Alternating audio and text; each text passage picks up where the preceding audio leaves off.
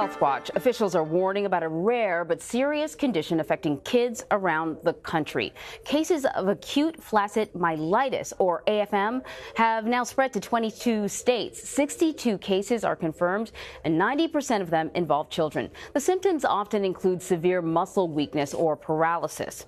So Dr. David Dupree joins me now for more insight into this rare disease. So we've been doing stories on this bit by bit. I don't think anyone had ever even heard of this story before these cases started popping up. Give us the basics. You know, give us the symptoms of this disease. What does it look like? Well, I think we can take a deep breath. Yeah. It's rare. CDC says it's 1 in a million chance your child's going to be affected, right? So it's not new. It's gained traction since 2014 because the number of cases keeps going up and up and up and up and up. Right. And again, the symptoms are concerning because we have children, right? I have young kids. Yeah, me too. And the symptoms usually come on. This is flu season, right, or respiratory season.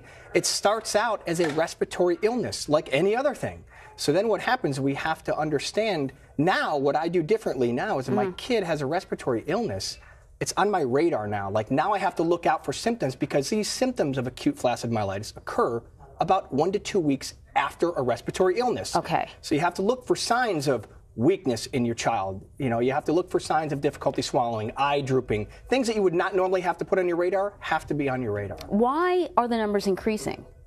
No, nobody knows. Okay. Here's what we know. Prevention is always key, no matter what the disease is, right? So what we have to focus on is how do we prevent something that we can't treat? Because that's the ultimate question, Right. and that's the scare, right? Like we all have kids, like I said. So prevention's key. You got to wash your hands with soap and water, right? You got Always back to basics, isn't it? Back to basics. Yeah. Keep it clean, right? So you have to wash your hands. You have to decontaminate your desk with disinfectant. Decontaminate the phone. Not shake hands. And stay out of close contact with people. This is spread from an enterovirus. This is what we think. It's an enterovirus, which is a polio-like virus. Okay. That's spread from respiratory droplets, right? So close contact. Someone's coughing, sneezing. You want to make sure that you are not in close contact with those people. So I would have a no handshake rule because this usually comes late August and into the fall. You know, the fact that it's kids that are falling victim to this has to complicate things a little bit in terms of just figuring out where the virus is moving, how it's moving, because they can't talk, they can't express how they're feeling. Children cannot articulate and say, Daddy, I'm having trouble swallowing. Right. Daddy, my right leg is numb. Like, they don't have the ability to do that. So that's why the onus is sort of on the parents, as we take care of our kids all the time anyway. But now we have another layer of things we have to look out for. Okay, so I want to talk about something else.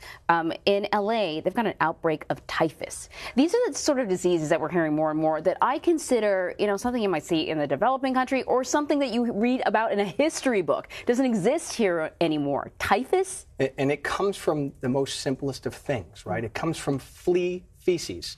Like, how do we treat this, right? There's really not only other than supportive treatment and it's some antibiotics, but what we have to do is you got to prevent it, right? How do we prevent that? You got to disinfect your dog. You got to disinfect your yard.